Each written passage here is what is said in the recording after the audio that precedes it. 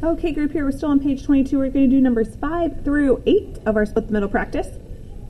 So right here we have 5, 17, and 14. Those do not have a GCF, so we're ready to roll. We'll do 5 times 14.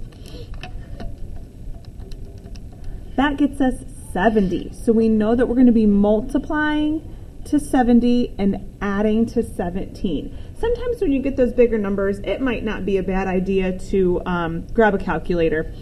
So here we need to add and subtract here because we have a negative, we need to have either 2 positives to get to 70 or 2 negatives to get to 70. However, since we're trying to add to a negative number, we're going to have to do 2 negatives. 2 negatives here, okay? So -1, -70, those don't add to -17. -2 and -35, those do not add to 17. Let's see, 70 divided by 3, nope, that won't be nice. Oh, 7 and 10. -7, -10, those will add to -17. So that's going to be our 2 numbers, okay? So we'll keep our outsides the same. And then we're going to split that middle term of -17 into -7. Make sure you keep that x there because then 17 had an x. And then the -10 will also have an x. We'll do our fancy grouping method. So between 5x squared and -7x, the only thing that we can factor out is an x. So here we're dividing by x on both sides.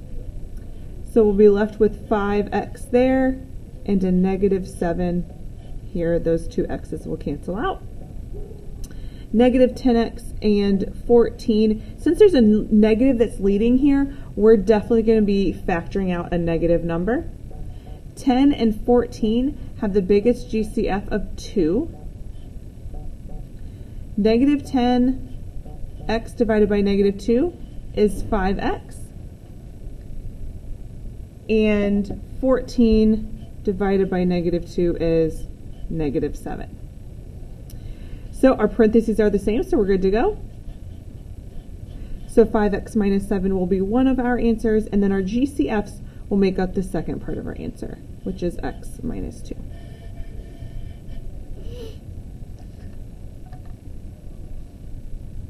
Okay, number 6. We'll have 6y squared, -13y, and 5. Those don't have a GCF other than 1, so we're good to go. 6 times -5 is -30. So we want to add to -13, multiply to -30. Oops. So we will need a negative and a positive number here. So -1 and 30 don't add to -13. -2 and 15, those don't add to -13. That adds to +13, but we could try -15 and +2. That would get us there. -15 and +2 would get us there. So we'll split our middle term into -15y plus 2y. Keep our ends, so keep the -5, keep the 6y squared, and then we'll do our grouping method. So in our first set, looks like we can pull out a 3y would be our GCF. So we're left with 2y minus 5. Okay, here you might notice we already have a 2y minus 5, and that's okay. They have a GCF of 1. So we'll pull out a 1. Our parentheses are the same, so that is the first part of our answer.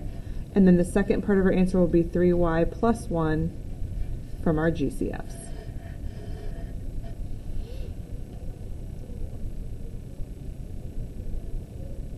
Okay, number 7. 2, 14, and 12. Hopefully you see that these have a GCF of 2. So we're going to factor out our GCF.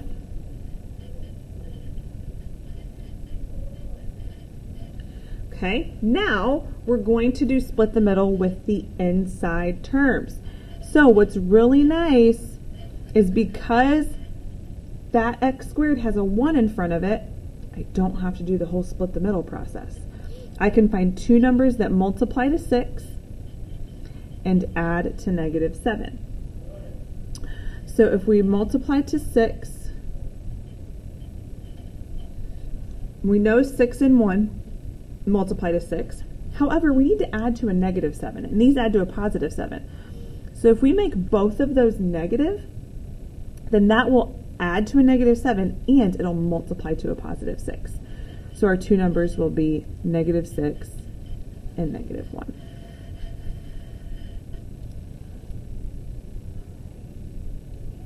Okay, number 8, 6, 19, and 10, those only have 1 in common, so we don't have any other GCF here. So we're going to multiply our outside numbers. 6 and 10 get us 60, so we're multiplying to 60 and adding to -19. So if we do 6 and 10, 6 and 10 would give us +16. We're going to need a negative number. So since we're doing negative numbers, we're going to need two negatives when we're doing this. So those won't get us to -19. Maybe -4. 4 and 15, there it is. So -4 and -15 will get us to -19. So we're going to split that, -19x into -4x minus 15x. Okay, we keep our +10 at the end. We keep our 6x squared at the front. And now we can do our grouping method.